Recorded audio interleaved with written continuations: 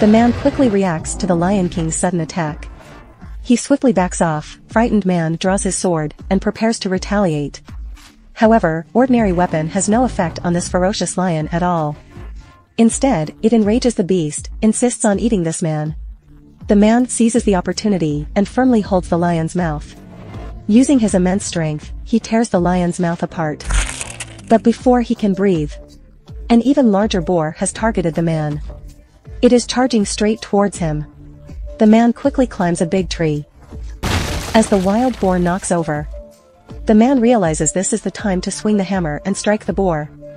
With a thud, hit its head. Only after that can the beast be killed.